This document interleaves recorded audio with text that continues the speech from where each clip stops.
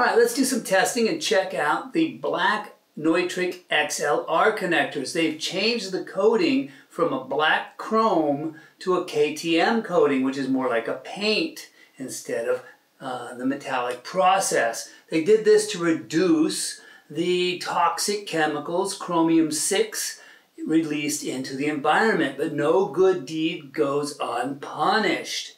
So the old connectors have this black coating, and it's kind of hazy looking, and it's a little, if you look inside, you can see that it's shiny. Here's the male, and here is the female. We can see the threads are metallic. The new coating has got paint. It's coated all the way through. There's a black coating on the entire connector inside and out.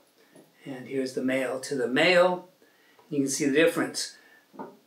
The nickel or chrome or whatever you want to call it, the silver Neutrik connectors remain unchanged. They're still the same. Now this alteration of the coating has made the outside shell non-conductive. It used to conduct electricity, both the silver ones and the black ones. But now the new ones do not conduct. And we can check that out. And we'll do that. And we have low resistance with the silver ones. And now we'll do the black chrome. Same thing, we've got conductivity. Now we'll go to the new ones. And we got nothing. Okay, so how does this impact us, and is it relevant? If you've got a very loud stage and you're not really diving into the noise floor, it's not going to make any difference at all. But there are applications where absolute minimal noise may be desirable or important. So let's take a look at what this does. So I've made two cables here, and what I've done is I've connected a white wire to pin 1 and a green wire to that little metal tab on the inside that goes to the metal shell and allows the conductor to touch. So we can see that here. There's the little metal tab with the green wire, and then the white wire is connected to pin 1.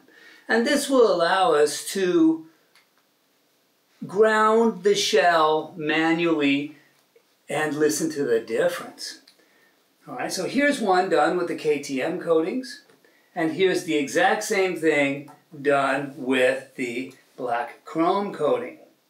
And this is a 200 ohm shunt, or a 200 ohm load that will stop it from being super noisy, so we can actually hear the noise instead of having the mic cord act like an antenna. Alright, so let's go ahead and fire this up. So first I'll start with the black chrome. Plug that in here. And I'll put the load on there. And we'll make sure that none of these are connected. We are not connecting the shell to anything. And we'll fire that up. Now I've got the board gain up all the way, and I've got the gains at 45 dB on this console, and the trim is at plus 18. So this is a tremendous amount of gain so we can hear what's going on.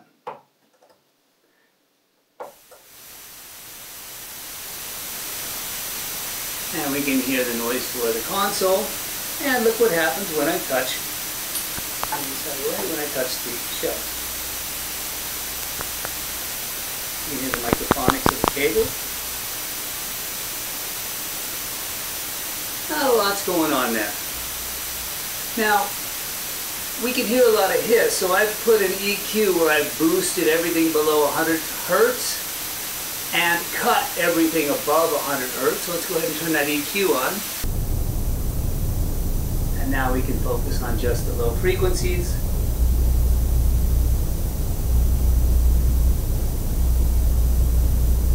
And you can hear that slight hum coming in, or at least I can. And really nothing happening there. Now let's go ahead and connect up the shell wires. So now the shell will be connected to pin 1 on both sides, which normally will be happening on the microphone or the other side by whatever piece of gear it's plugged into. Okay, so now we're shorted out. And we're silent everywhere. Cool. Let's do the exact same thing with the KTM coating.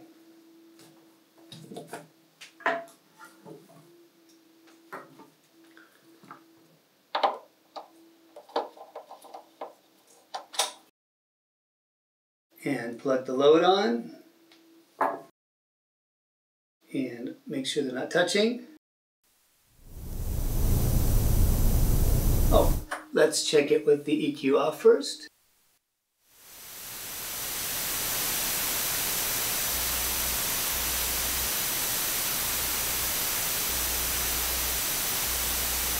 We get a little bit there, but we'll find out with the EQ on.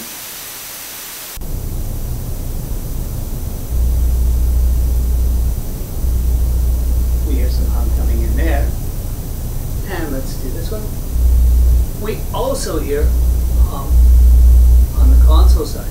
So let's short the shell. Normally, whatever this female connector is plugged into would short the shell for us.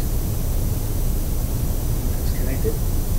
And it fixes it here on the female. And we'll short this one in. We still got the hum here. Let's go ahead and short this.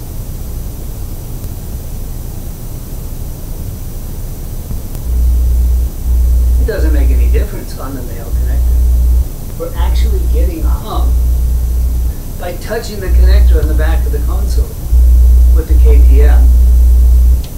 Let's go back to the old style.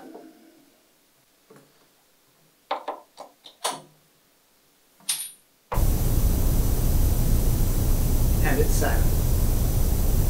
And while we're at it, let's check the chrome or nickel-based shells. I'll pull this off. Put the nickel on. Now, I was researching this because of the change, and Sound Tools uses a lot of Neutrik connectors. I was researching the etherCON version of it and found that the shell grounding was not as good with the KTM. And then after that I decided, well, I might as well look into the XLR. I did the other video on the etherCON version already, and there's a link to that. But so I wanted to do the XLR and see how that was impacting. So let's fire that up. Quiet and quiet.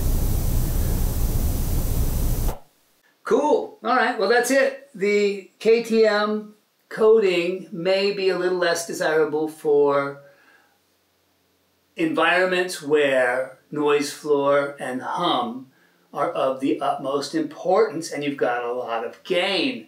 This may not or probably won't impact you in most scenarios, although if you've got 80 inputs and every one of them is adding a little bit of hum, and all that hum is in phase because it's coming from, you know, the same sort, it's fairly low frequency. I mean, 60 hertz has got a fairly long wavelength, so it could be cumulative. So it may be a bigger issue than I'm showing here, or it may not. But it's something to consider and look out for. All right, cool.